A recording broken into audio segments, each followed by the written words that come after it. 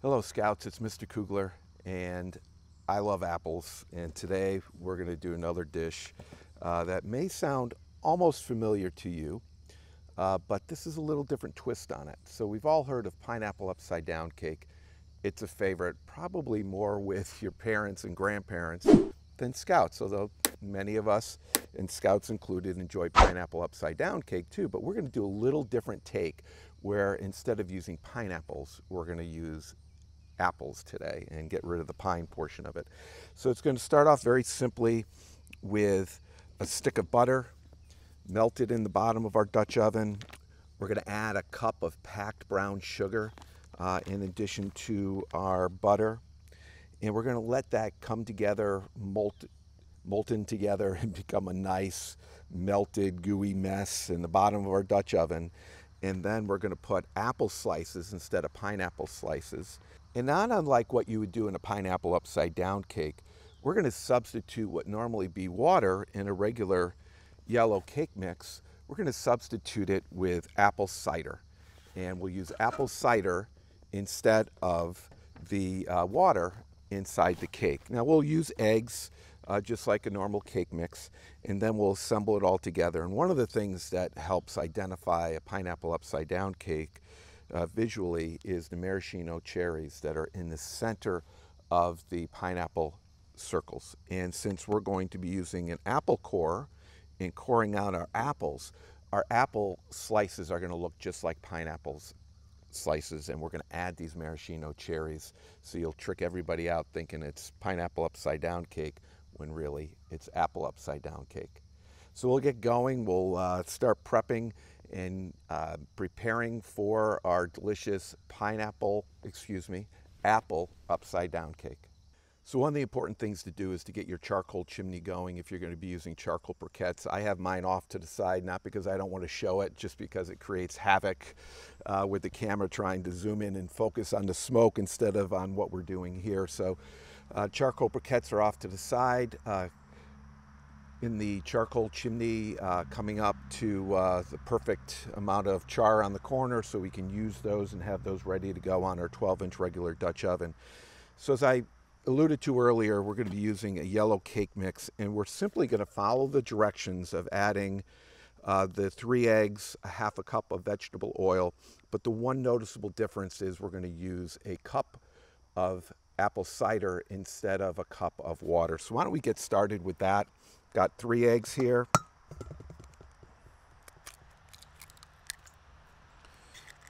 Get these right into our mixing bowl.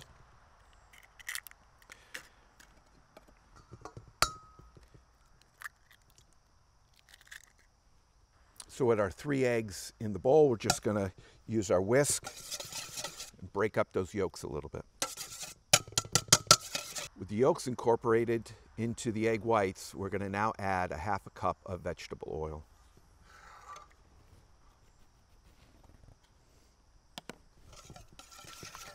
Now in a Nalgene bottle, I measured out 1 cup of fresh apple cider.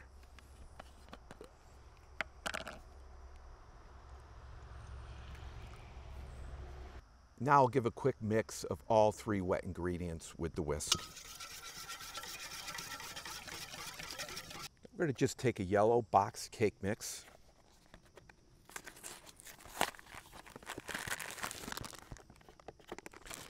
We're going to take the packet. Just make sure there are no clumps. If there are some clumps in there, break them down a little bit. It'll help with mixing this cake batter in. And use a knife to open this bag. The one thing I can assure you is that if you try doing it by pulling the bag apart, cake mix is going to go everywhere.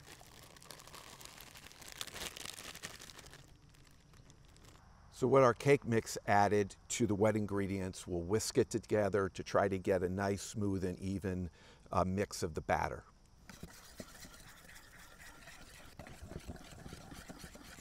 So now that our cake batter is all mixed together nice and evenly with no lumps or clumps within it, we'll set it aside and we will get our Dutch oven going with some preheating. And that preheating is going to help us melt that butter and combine it with that brown sugar.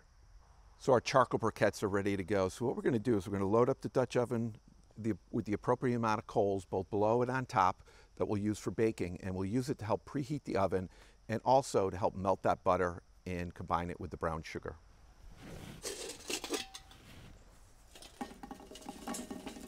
So I'll start with the top, and I want to do a ring of charcoal around the top edge. I want to make sure all my charcoal briquettes have a little bit of white on the fringe, on the perimeter there. That way I know that they've ignited and they'll continue to burn, and I'll get the most heat out of those. Now what I'm going to do is I'm going to take and add a ring of charcoal on the bottom. The diameter of the ring of the charcoal is just even with the outside perimeter edge of the bottom of the Dutch oven. And without counting, I know I have the right proportion. I have 10 charcoal briquettes here, and that's normally what I would use for baking on the bottom of a 12-inch regular Dutch oven. So I'll place my Dutch oven on top of the coals. We'll let that start preheating up. And while that's doing that, we'll take our lid stand, put it to the side here, take our lid lifter, put our lid off. My Dutch oven is nicely clean and oiled. And I'm going to take our butter and get that stick of butter in there, get it starting to melt. By breaking up the butter a little bit with your paring knife, it'll help it melt faster than if you just put the whole stick of butter inside your Dutch oven. So with our butter in the bottom of the Dutch oven, I'll put the lid back on. We'll let that butter start melting, and we'll come over and we'll prepare our apples.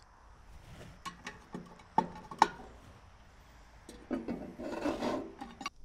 let's get to preparing our apples. You notice that I have some nice big baking apples. I understand in all different parts of of where we all come from, different apple varieties may be more prevalent. This is a Honeycrisp. It's a larger Honeycrisp. And what I was looking for was that bigger diameter to try to mimic that diameter of a piece of pineapple. So we'll start simply by peeling our apples.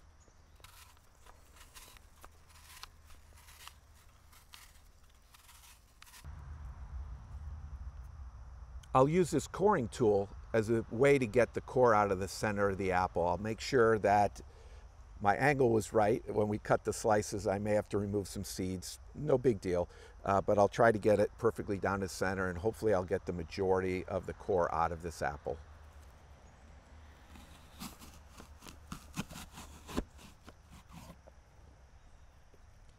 And from the looks of it, looks like I was pretty darn close.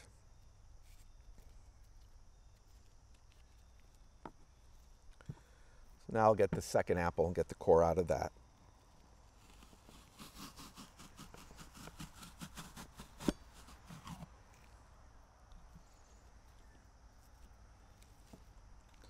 I could see a little bit of apple seeds in the inside of this one, so I'll just come in and use that core. And now I have it nice and clean on the inside. So while we're cooking, I'm just going to take a quick look at my Dutch oven, see how my butter's melting up.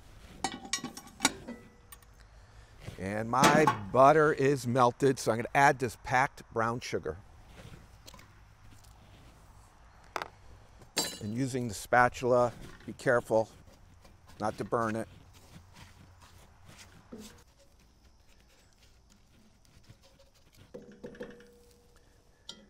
I've taken now and added my brown sugar and incorporated that in with the butter. So now with my apples, I want to take, and using a chopping knife, take my apples and come and make some nice slices. I want them to be about the thickness that a pineapple circle would be, and that's typically around 3/8 of an inch. My first cut here has still some of the skin on it, so we'll use that for something different. Now I'm going to come in and look to cut some nice even 3/8 circles. And as you can see, that does look an awful lot like a pineapple circle.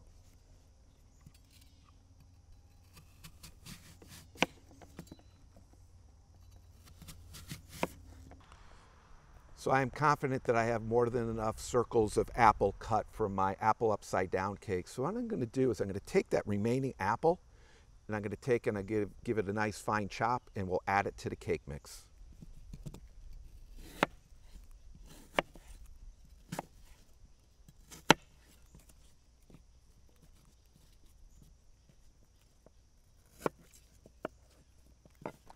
So Scouts, with something like this that has that molten stick of butter and the brown sugar in the bottom, or any other kind of cake ingredient or ingredient that's going in your Dutch oven that's more liquid, you're going to want to make sure your Dutch oven is level. And that brown sugar and butter goodness in the bottom there acts as a perfect leveling device where I can see as it levels out whether or not my thickness is even from one side of the Dutch oven or to the other side.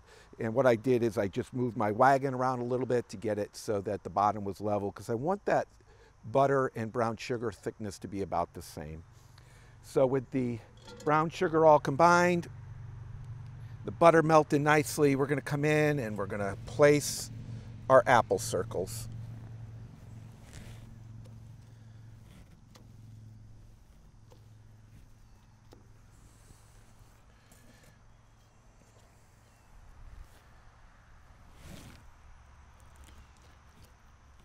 And you can see with those big circles, I had more than enough apple prepared for that. So I could have gone lighter. I probably could have made it with one apple. It's always great to have a little extra apple. So I'll give the remainder of this apple a nice chop. So now we're going to take our maraschino cherries and put them right in the center of each of the apple circles.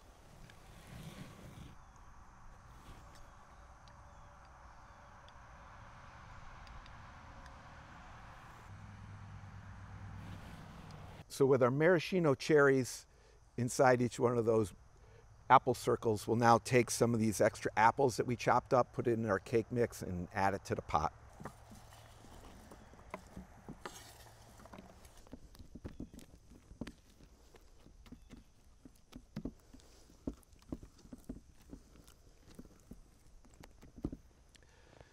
So with those extra apples, and there may be too much, but is there any such thing as too many apples in an apple upside down cake? We'll get this cake batter added to our Dutch oven on top of that sugary, buttery mixture on the bottom with our apple circles and the maraschino cherries.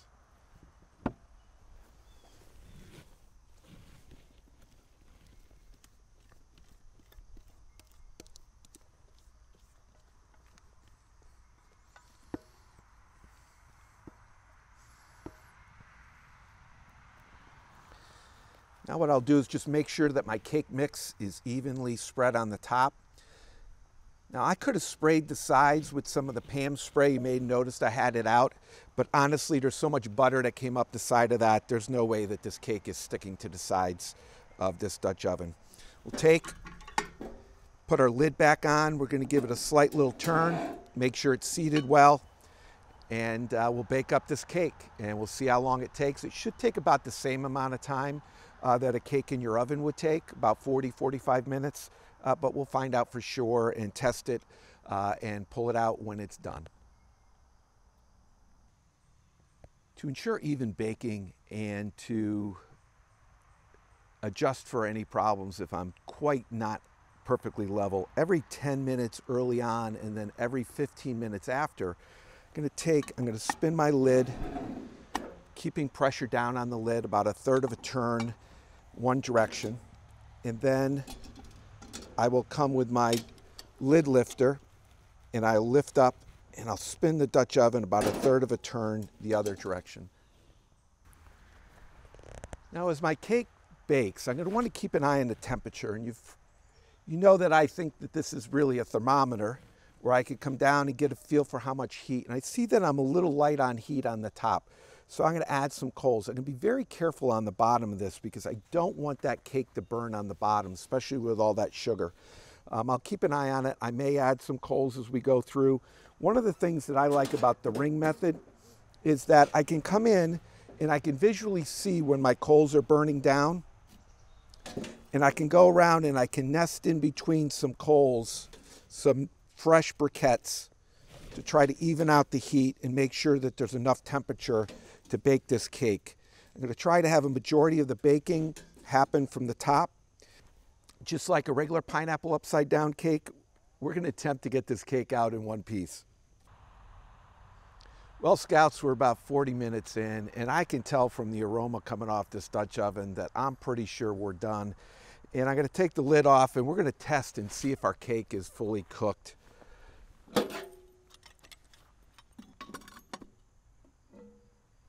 Oh, look at the steam coming off of that. I'm going to take a paring knife. I'm going to come in, and it's coming out clean. You could use a whittled down stick. Would work, a toothpick obviously. The other thing to look for is that the cake should be pulling away from the outer edges of the Dutch oven. And what little bit was stuck there just peeled away, and I'm confident that when we flip this out it's going to work, because that's what's next, because that just slid around nicely in there. So I'm a little more relaxed now.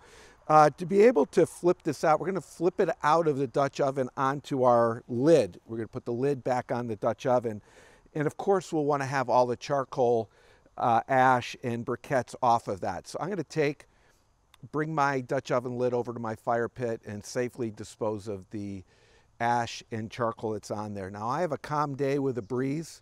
Had I been doing this on a day where it was windy, I just want to make sure that none of that ash is going to end up in my delicious cake here. So I may have to move that out of the way if it was a windy day, but I should be fine today. I'll also use this brush to be able to get some of the residual ash off of my lid.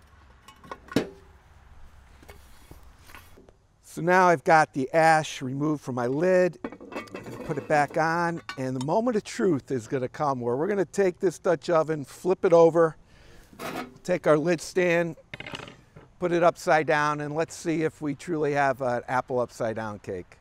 So Scouts, Scout is both reverent, so this would be a great time to say a little prayer for me, and prepared as well. So we will have a spatula ready just in case one of those apples wants to stick to the bottom of that Dutch oven. Let's go and get our apple upside down cake ready for its photo shoot here, and hope that it all comes out in one piece.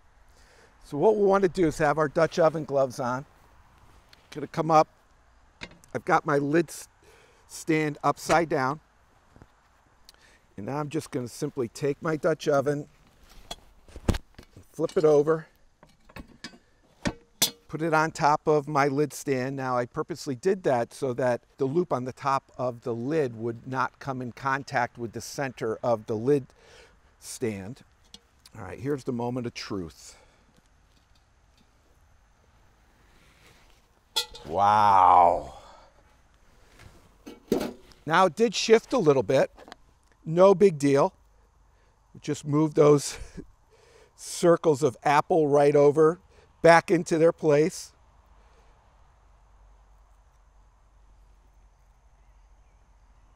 Great thing is those maraschino cherries are showing me right where they should go.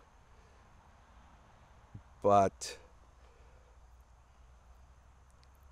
I got to tell you, I'm looking forward to eating this cake.